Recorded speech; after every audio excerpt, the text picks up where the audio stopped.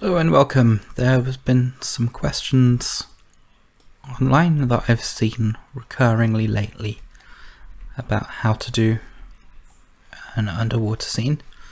I'm going to just show you what we've done here to make it look like undery wateriness.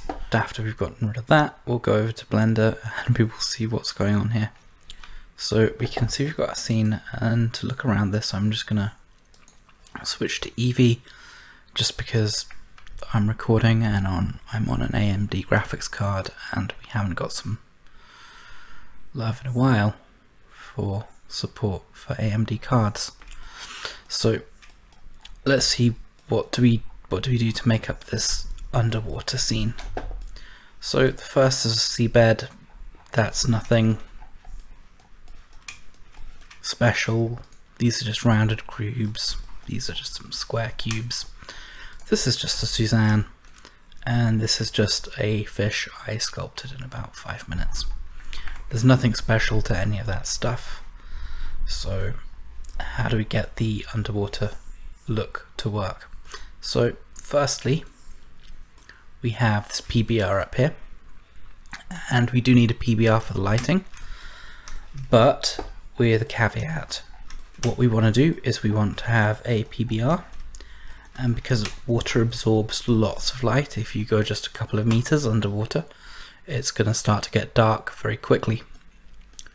So what we need to do is we need to come over to our scene, and we can see we've got a PBR and we've got it set here to 0.025 in lighting intensity, out of a usual 0 to 1 calculation. So that gives us this very dim PBR. So the second thing we do is we add in a volume. And the way I did that is I just added a cube as the domain for our volumetrics. And if you don't know how to do that, we just come over here and we go to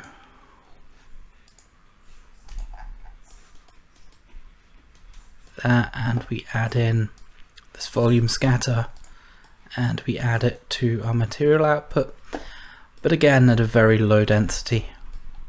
We can see that with and without it's not making a lot of difference, but what it is giving us is that sort of grey haze, and it's adding some volume to the lighting.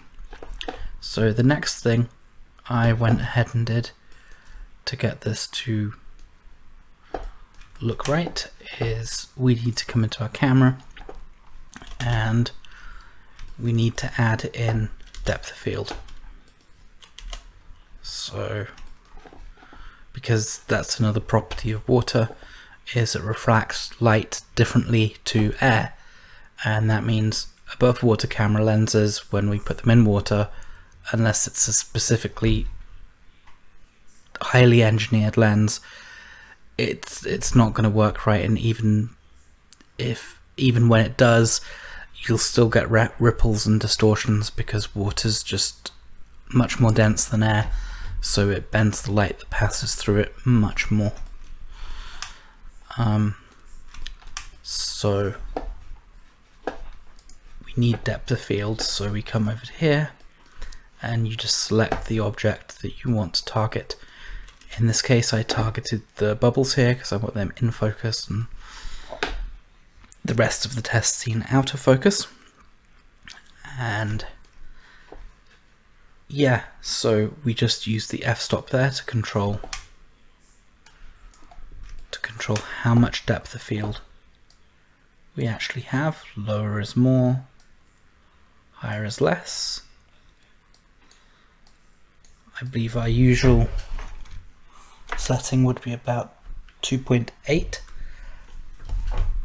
but I set this to 0.09, I think.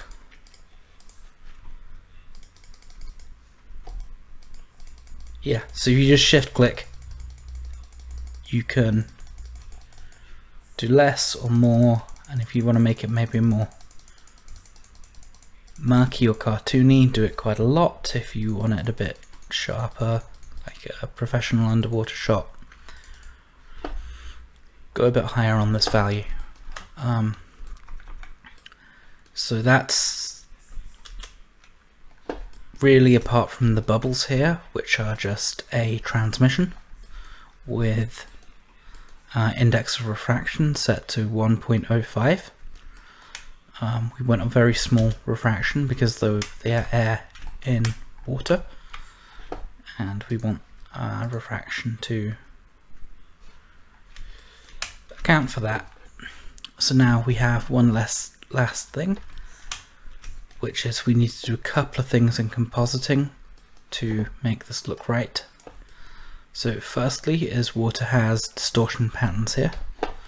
So we do that very simply with a displacement node that we have here, and we set that up to a texture. And if we split this out and make it an